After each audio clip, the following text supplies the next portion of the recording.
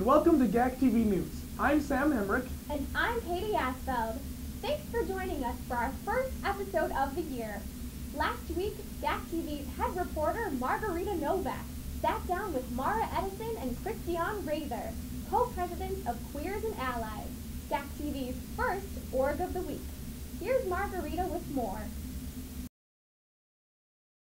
Co-presidents of Queers and Allies, as you guys may know, Q&A, here with Mara Edison and Christiane Rather.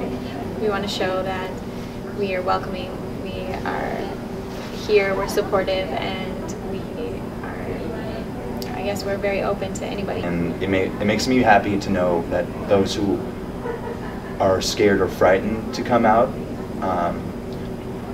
know that there's someone there, more than just one person or no one. We're going to have Safe Zone training, and that is on Wednesday, November 9th at 8 p.m. And that is a great way to come and learn about LGBT issues and find out what it means to be an ally. Then on November 17th, we have a transgender speaker coming to campus. Her name is Deborah Davis. She will be in Alumni Hall from 7 to 9. And she's a really, actually a nationally known transgender speaker, so everyone that can come, please do. It's going to be a great event. Wednesdays at 9:15. In the Women's Awareness Center, the WAC. Thank you so much, Mara and Christiane. This is Margarita Novak reporting for GAC TV. Thanks, Margarita. We'll now turn to our sports reporter Megan Gard for the weekly Gusty Sports Update. Hi sports fans, I'm Megan Gard with this week's sports update. The women's volleyball team had a 3-0 victory over St. Kate's on Wednesday, clinching a spot in the MIAC playoffs.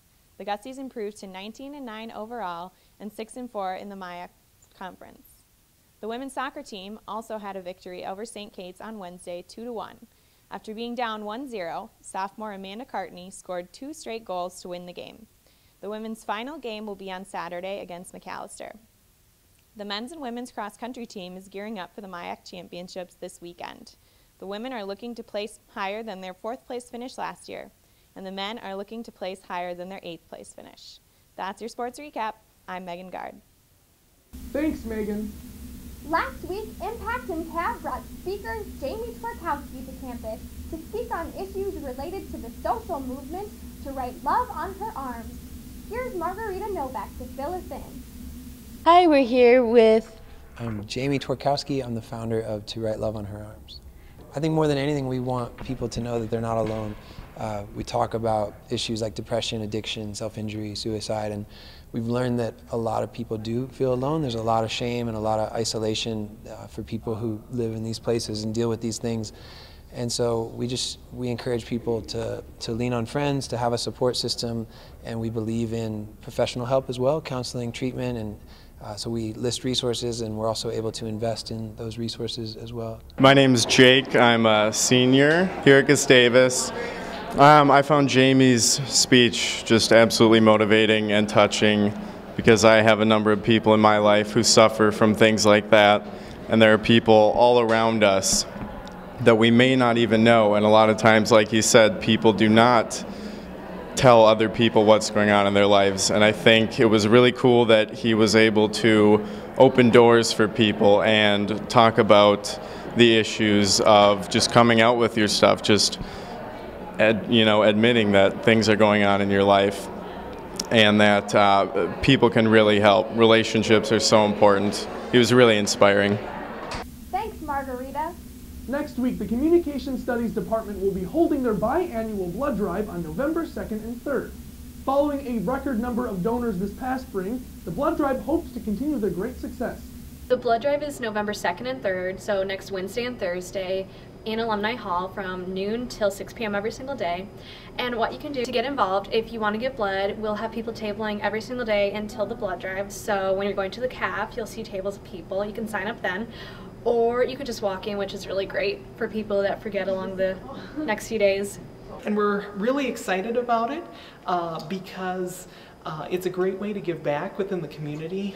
If you have any questions about donating blood or about whether or not you're eligible to donate blood, you can talk to one of the people who's tabling in the campus center, and they can get you some more information or give you a phone number to call. Be sure to sign up to donate either online or at the tables outside the CAF to make your blood count. Sam, where's your suit? I'm ready for Harry Potter. Can you finish up? That's all we have for you this week. For all of us here at GAC TV News, I'm Katie Asfeld. And I'm Sam Hemrick. Keep it classy, Gustavus. Sam, share the popcorn. God, you're just hogging it all. Enjoy Harry Potter.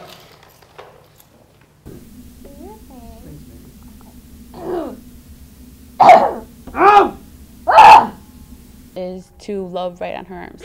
To write love. To love right on her arms. To write love on her arms? From the event of write love on her arms. Wait, can we do that again? Yeah. That was good. Yeah, I'll say.